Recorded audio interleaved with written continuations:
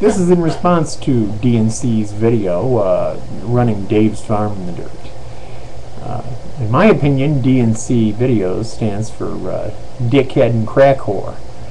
You people spread obvious lies purporting that Dave's Farm is a terrible place. You incite all kinds of lies and innuendo and harass the local government into trying to shut Dave's Farm down, but you know, you're not going to succeed, and if you do, it'll just start somewhere else.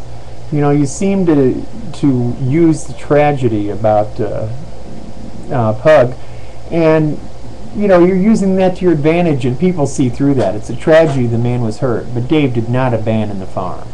Dave was there.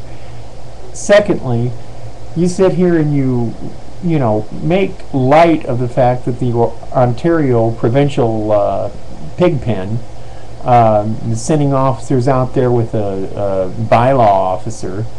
You know, that bylaw officer looks like he's been bent over and fucked by a bull. But, you know, these things are just bullshit, and they're not going to be carried out. You're going to lose in court.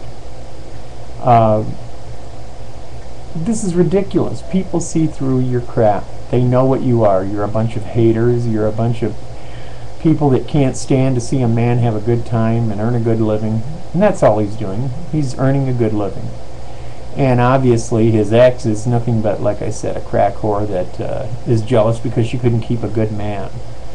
And you know, the one that you do happen to have there looks like somebody set a hand grenade off in his mouth. The guy needs a dentist, and he needs to learn how to speak. You know, the guy's a low-life loser, and so are you, lady. You need to lay off Dave's Farm, because there are far more supporters of Dave's Farm than there are dickhead and crack whore video fans. So, you know, back off. Get a life. Go find someone else to harass, because you're going to lose. Have a good day.